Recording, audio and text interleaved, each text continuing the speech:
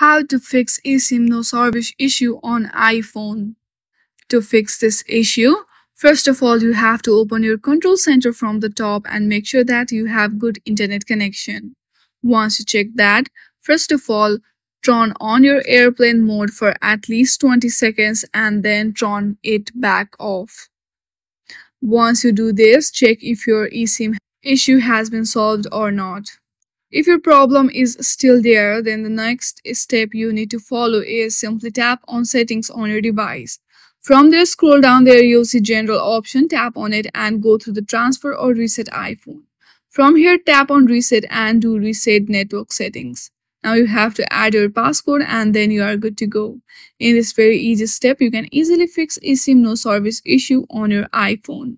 I hope you like this video. If you like this video, then please do not forget to like and subscribe to our channel.